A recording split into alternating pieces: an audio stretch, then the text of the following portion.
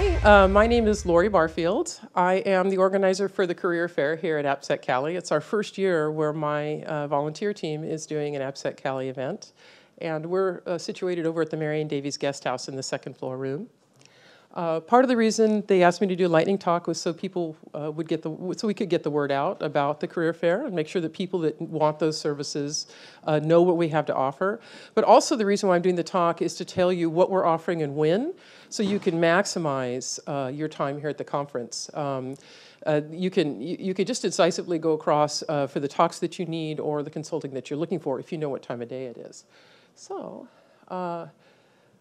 My background is that I'm a hiring manager. It is probably one of the few job fairs or career events that's not run actually by recruiters. We have a very different approach as a result. I'm also a hiring contrarian. I've been a hiring manager in several different industries and size of companies ranging from little tiny startup all the way to world-class corporations. And I can promise you that HR groups and hiring managers do it wrong just about everywhere. So I've been a hiring contrarian almost since the very beginning, decades ago, just because we've got some pretty self-defeating practices. We have career consultants there on site all day long at the career fair. So when you're not attending a talk, you can wander over there and you can get some one-on-one consulting with them. And shout out to the AppSec Cali staff who have been so supportive and they work so hard. Just to clarify very quickly, RaiseMe is the name of the volunteer effort, and you'll see some of this ShellCon logo around. That's because it was born out of an InfoSec conference called ShellCon 3 years ago, also at the beach in El Segundo. And it just kind of grew a life of its own after that. We started out just doing the annual conference, and then it was last year we did one event a quarter at different conferences, like Layer 1, for instance. And now we're doing about one a month this year. Salute is, we started Salute 2 years ago. That is our special effort that focuses on helping veterans re-career from military and transition into civilian life. And here's the schedule, so you know exactly when you can go over. Right after this talk, I'm going to go across the way, and we're going to have the resume clinic. None of these require registration. None of them cost anything. This is a service AppSec Cali is providing to its whole community, which means companies, hiring managers, and people looking for jobs. The first clinic is Resumes the RaiseMe way. You can wander in, stay for a little while, and leave, ask your questions. It's a group environment. It's very helpful. No two resume clinics have ever been the same. And then our sponsors are already arriving and setting up. You'll be able to go to the Career Expo anytime today. We have told people to focus on the 2 to 4 p.m. hour for the most traffic, but they actually will be available all day if you'd like to come across. And at 4:20, and then also at 2 o'clock, we're going to have our second clinic, which is every engineer's very favorite topic, interviews and negotiations. Y'all love interviewing, right? You're great negotiators, right? Well, we created that clinic because all of the people I spoke to one day when we were volunteering, not one of them ever negotiated a job offer.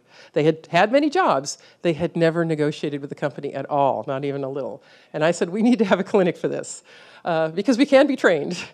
Anyway, so that starts at 2 o'clock. And then at 4:20, Paul, our resident Marine Corps veteran, will be giving his talk, which was a mini keynote last year at a different conference, from private to CISO. He's a C-level executive, and he wants to share his path to success with everybody. It's really inspiring. It's not just for veterans. And we'll close about 5 o'clock, but I'm not going to shoo anybody out the door. Okay, so the first service we offer is career consulting. Okay. This isn't just, there are a lot of technical conferences that have job fairs, and they do have often recruiters that will look at your resumes and help you review your resumes. Sometimes they'll do mock interviews, which is also very helpful, but we actually want to offer services to the entire community. So we're not just about job hunting or churning jobs. We want to help hiring managers. We want to help people stay in their jobs but get more fulfilling career paths so that there is a long-term stability. We want to help HR departments change their practices so they can hire people that are unconventional for these really tricky information security roles that are hard to fill. Anyway, so the kinds of things you can get career checkup. How's my title? How's my salary? Just how am I doing? You don't have to have your resume for that, and it's confidential. And it doesn't mean that you're looking for a job. It just means you're trying to become informed about where you fit in the marketplace. For newcomers, of course, we have breaking into InfoSec. For job seekers, this is more the usual fare: resume, mock interview, job hunting assistance. We'll actually sit down with you, and our volunteers, even if they are recruiters, will help you find a job anywhere. They're supposed to be agnostic. RaiseMe is different. It is different because I'm a hiring manager. I'm not a recruiter. And I want to help people actually get hired into roles where they are the perfect fit. I want it to be a two-way road. So I believe that there's a lot of unnecessary churn. I think that, recruiters are doing their job. They're trying to move people into new roles. They're trying to convince you to leave because they'll give you a little bit more money. This is good for a career, but it is not good to only focus on salary, which is where a lot of the industry is rewarded. There are other rewards that we get from our careers that aren't monetary, and they're just as important. I'd like to see you get the most out of your current role. If you're in a position where you are ready to change jobs, you know it, I want you to make a very well considered career decision. I don't want anybody that we can help to feel like they're in a situation where they are bailing, okay? Also, we believe in the team. So we support hiring managers as much as we support people looking for roles. Okay, so we have are there any managers here? Oh, okay. So we have content for you as well. So this will tell you when you need to come. Here's how our resume review process works. We actually stay in touch with people after the conferences. Here is a first cut at a master resume. It's starting with a blank page. What do? He just wrote a narrative, all the jobs he'd had and the volunteer work he did. It's not a resume, but it's how you start, right? And then after working with us, he made a master resume. A master resume is a technique that I teach because I think it's the most important way to prepare yourself for a career change. Master resume is everything that you've done, going all the way back to your paper route when you were 16 years old, your accomplishments, your academic awards. You put everything in there. And it's 20 pages long, maybe. Now, that's not the resume you're going to send anybody, but it is the cache of information that you're going to draw from.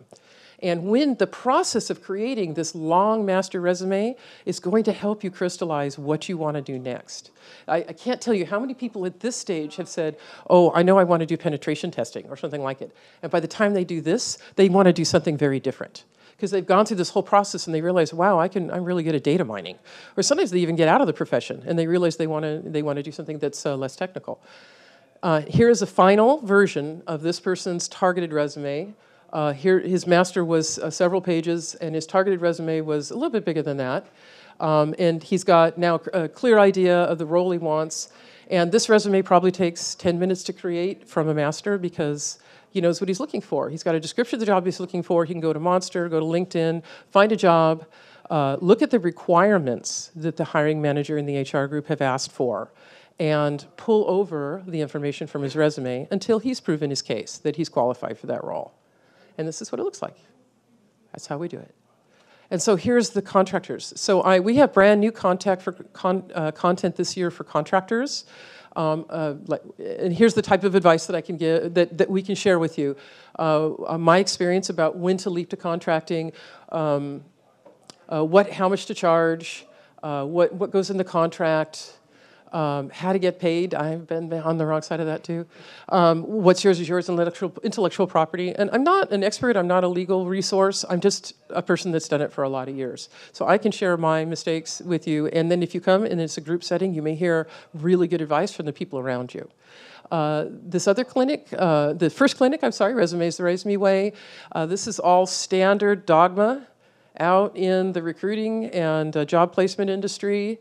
About how to do a resume. I'm a hiring manager, and I'm already telling you, you're doing it all wrong. And I'm on a campaign to change the way people think about doing resumes because hiring managers are going absolutely nuts looking at the worst resumes in the world. I'll just give you one example. It's like, how many people know how long a resume should be? 2 pages. How long? Anybody disagree with that? 1 page. 1 page. How long should a resume be? How long should a book be? Okay, so that's why I disagree. I think as long as you have a story to tell, there needs to be ink on the page. But if you have distilled your targeted resume down to just the stuff the hiring manager needs to see, it's going to be exactly the length that needs to be. And then I'm not trying to read a resume with a 6-point font and a 1/4-inch margin all the way around that's so stilted I can't even get a read on who the person is I'm trying to get to know, right? So here's all these things I don't want you to do anymore. Come to my resume clinic and we'll fix you. The RaiseMe approach, resume development is a process with a purpose. You don't write a resume in one day. It takes a little while, like solving a crossword puzzle. You get some of it done and then you go back later and you tune it up. And then you find a job post and you go, wait a minute, I want to add this to my resume. I believe in the master resume approach, which is you don't just write one resume for one company and then send it to 40 companies. That is the wrong way to do it. You tailor your resume to the posting. I believe in the essay format, which is just a term that I invented. But as a hiring manager, the typical resume formats don't work very well for me. And you can find a format that works for the bots that need to process your resume for keywords, as well as human beings. So if you are job hunting and you have conventional qualifications like a college degree that's targeted and all that, there's all these things we can talk about you can do to build up your qualifications for your next role. Certifications, it's alphabet soup. We can try to demystify some of these things. You'll get some opinions from people in the in your group, what they think of all these. Re-careering candidates especially. We have an industry that it's ridiculous how hard it is for someone to get hired to do information security if they have a degree in something else, no matter how talented they are. And that's because we have some practices that are self-defeating. And so for those people, we tell them what unconventional qualifications to work on, to add to their resume during their job seek. And there's also a difference between direct hire resumes versus consulting. So if you're thinking of becoming a consultant, you need to start with a new master, and you need to refactor it. And these slides are online. Don't take any pictures. I'll make sure you have every one of them, I promise. And then you can give me feedback on what's missing, and we'll make them better for the next person. Consulting for an agency is different than going independent. Independent consulting. And then if you're an independent consultant, you have to market yourself. That's one of the main differences. We'll talk about ways people do that. Okay. The second clinic at 2 o'clock is interviews and negotiations. Like I said, everybody's favorite subject, right? I can't tell you how many resumes I've read that read like book reports, because engineers think that a resume is a book report, and how many interviews they're answering the questions just as straight as they can, which leads to some pretty amusing situations. But here we go. For interviews, I will go through basic interview rules, which is just good wisdom, and where to find the intel. All these are free services. We'll talk about the steps so you can get an analytical look at what the job hunting process is. It's serialized. If you're stuck, if you go to a lot of interviews but you're not getting offers, there's something going on in the interviews that's going wrong, and we can try to analyze that. If you're sending out 100 resumes, which you shouldn't be doing, and not getting any calls back, we need to rework your resume, even if you think it's a work of art, right? So because it's serialized, we can narrow it down and find out where the process is going wrong and try to help you make recommendations. That compared to the hiring manager's process. So we try to put you in the mind of the person across the table during the interview. This is what he's had or she has had to go through in order to try to get you hired. Anyway, so we'll cover that. There are illegal, depending upon where you're hiring people for, what country or where they're going to work, there are many illegal topics that you can't even accidentally ask about in an interview. You're a professional. You shouldn't do that. They can offer a person can offer the information, but you certainly don't have to answer any illegal questions. So we'll talk about that a little bit. There are other ways to get the information you need. You don't need this information anyway if you're a hiring manager to make a good decision, a very well-informed decision. And negotiations, everybody's favorite, right? Who here has had an extended negotiation for a job offer? Really extended, okay, so a couple. So, maybe 10%, less than 10%, 5% of you, maybe. So we try to put a little balance in the process of finding your next career position. Salary is not everything. All of these things are equally important. Of course, the amount of money you make has to meet your needs. That's not the same thing as, you can't do that at the cost of all of the other aspects of a career, not for long-term growth. Characteristics of a good fit. These are for people that have actually never been on the other side of the table, never interviewed anybody especially. How do hiring managers decide whether you're going to be the guy or not, right? We'll put you in their mind so you understand how, when you answer questions, what they're trying to evaluate. And there are a lot of things you can negotiate. These are over time. These are things that people have, I've heard people do. They've been suggested, or things that I've negotiated myself. And if you have more, if you come to this clinic, please give me more ideas for things we can add to this.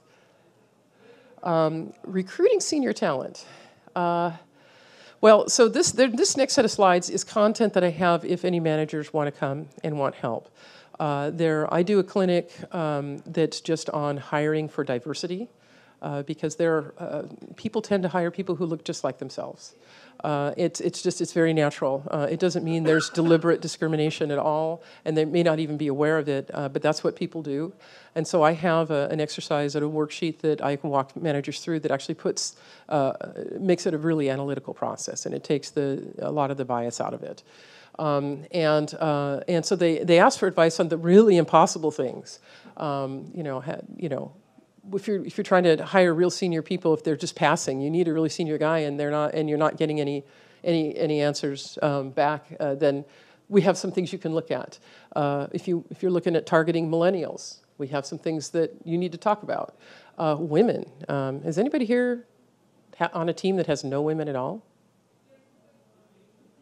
And have women interviewed and not taken the job? Yeah, they don't even interview. So there are things that we do sometimes in the job postings, which give women the impression it's not going to be for them, in general.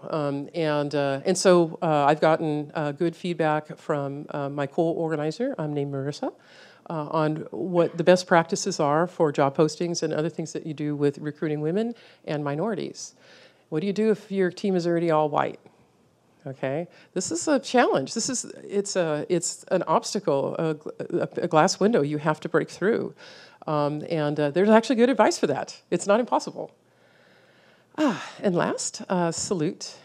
Salute. We're very proud of Salute, and I want to thank AppSec Cali. I know they offer some scholarships for veterans to attend, and Salute, we have at the ShellCon conference in October, we do have a half day of Salute talks that are by veterans and mostly for veterans. And Hector Soto is the gentleman running it, and Paul's giving our talk today on Salute at 4:20. And these are our sponsors. Many thanks to OWASP. Citrix, iHerb, and Bird will all be part of the expo today. Like I said, they'll be around earlier, and they'll probably be around all day. We'll be focusing traffic at about 2 o'clock, but they're around, so you can visit anytime you want and get the latest scoop on their open positions.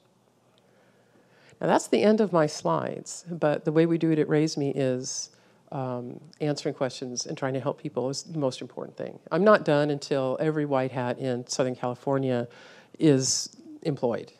So does anybody have a really hard question? What is a really, really hard challenge, a really hard question for me?